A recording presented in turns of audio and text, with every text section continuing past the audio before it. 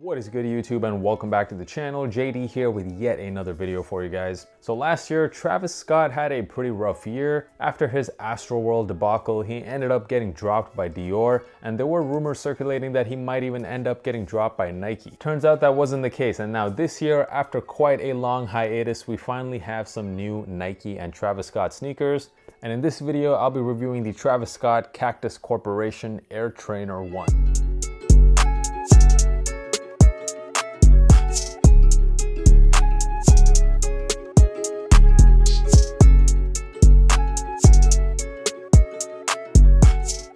So what's up, guys? To all of my long-term viewers, welcome back to the channel. And if this is your first time here, my name is Josh. I do sneaker reviews and all types of other sneaker content. If that is something you're looking for, make sure you hit that subscribe button. I'm dropping at least 3 videos a week. And if you're looking for even more content, make sure you check out my podcast available on Spotify and Apple Music, the Kickback Pod, and give me a follow on IG as well. I'm very active there too. So here it is, the Travis Scott Air Trainer 1. This is the wheat colorway. I heard it's also being called the light chocolate colorway. And after quite a long time, we not only got this pair, we got 3 other Travis Scott sneakers all dropping on the same day. There was another colorway of the Air Trainer 1 called the gray haze colorway. And we also had 2 colorways drop of the long awaited Air Max 1 Travis Scott.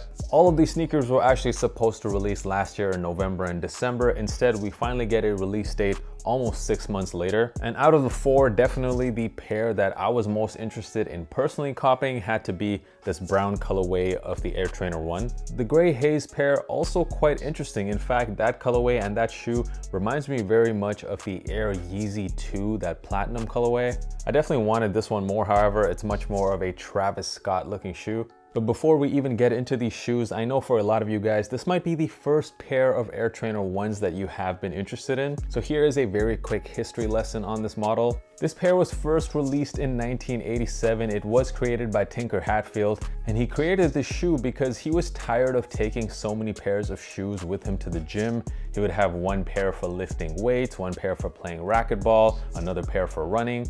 So he came up with the idea of creating a multi-purpose shoe, and that's kind of where the Air Trainer 1 came from. And some of the most famous athletes of the late 80s and early 90s wore this shoe, including Bo Jackson, Andre Agassi, as well as John McEnroe. However, nowadays, this model isn't so popular. It doesn't really fit in that well with today's sneaker tastes. But Nike, of course, is trying to change all that by getting probably their biggest hype man, Travis Scott, to collaborate on this pair. And honestly, guys, I think Travis has done a really good job here. Let's get into the box. So the box of the sneaker does kind of remind me of those off-white boxes. Not too much design going on here. You simply have the Cactus Corporation logo on the top of the box. And when you first take the shoes out of the box, they look like this. They are covered in this shroud that seems to be made out of ballistic nylon from what I can tell. And the shroud is held in place by these buttons that are across the upper of the shoe.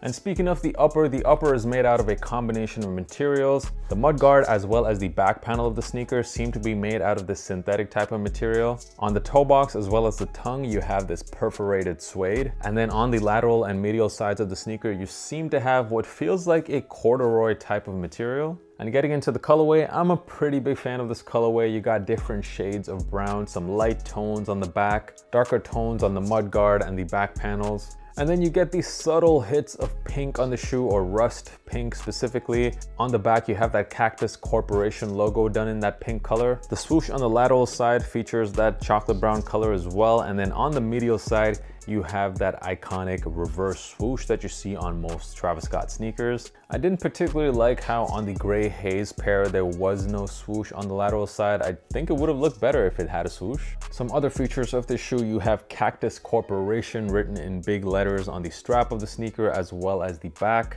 And then another Cactus Corp logo on the tongue done in pink. The laces that come with this pair are these hiking style laces that are done in brown, and you also get an extra pair of black laces. And then having a look at the outsole of the shoe, the outsole of the sneaker is quite different than a regular Nike Trainer 1. It's covered in these studs, and as you can see right in the middle of the outsole, there is a US patent number. I even went ahead and looked up this patent number, and it is for an athletic shoe for artificial turf with an improved sole having integral polygon shaped studs. And the sneaker also comes with a useful stash pocket built into the tongue, And the stash pocket is actually meant to be for that shroud.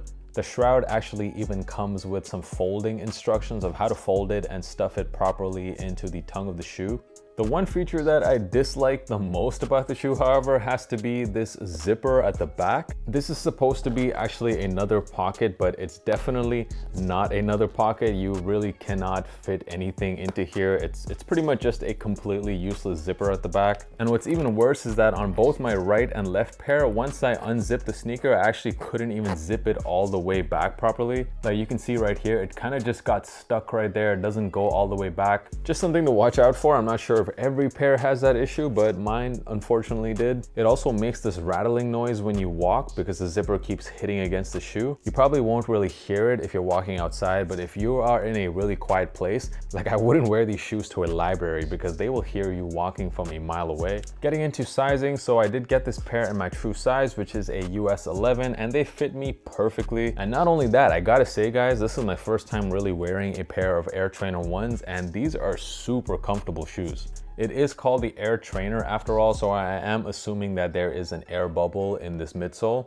And I also really like the strap on the sneaker. It really feels like your feet are locked in. I was actually looking for a nice pair of shoes to wear to the gym, so this actually might end up being it. And let's get into what these are going for right now on the resale market. Because this model is not too popular, that is definitely reflected in the resale prices right now. Most pairs and most sizes are going for under $300, which to be honest is a very good price for a pair of Travis Scott sneakers. I don't actually see these going up too fast in the short term, so if you are on the fence thinking about whether you want to buy it or not, you can definitely take your time to make that decision because there's not a whole lot of demand for this model. Overall, the Travis Scott Air Trainer 1 in the wheat colorway, are these a cop or a drop? So my good friend and co-host of my podcast, Fabian, actually called these sneakers his favorite Travis Scott sneakers of all time. I'm not gonna say that, however, I will say I actually really like these shoes, especially after getting them in hand. I love the earth tones on the colorway. I also like that they put the reverse swoosh on the inside of the shoe rather than the outside, so it's not too loud of a sneaker either. And even though a lot of people might think it's a bit gimmicky, I actually do really like this cover on the shoe idea.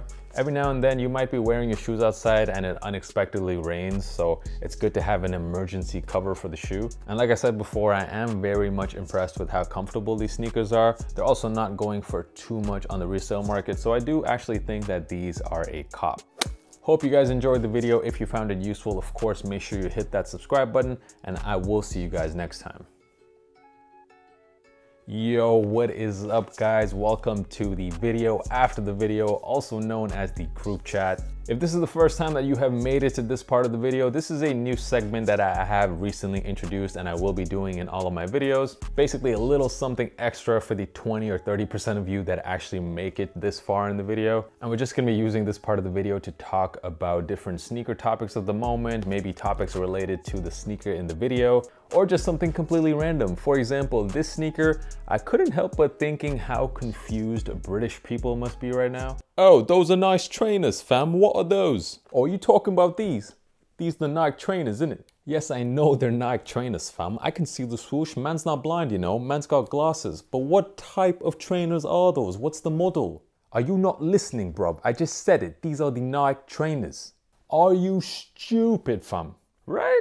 No, but for real though, this sneaker I actually was pretty impressed with how comfortable they were, so I am gonna be using this as my new gym shoe. So it had me thinking, do you sneakerheads out there, those of you who go to the gym regularly, what sneakers do you actually wear to the gym? Do you wear your high heat type of shoes? Or are you just wearing some beaters that you don't really care about? Up until right now, I've been mainly wearing Jordan 1s at the gym just because it's flat at the bottom and I like having a nice flat sole, especially when I'm doing deadlifts or squats or something like that. But yeah, let me know what you guys like to rock at the gym, and thank you so much for sticking around for this part of the video, and I will see you guys next time.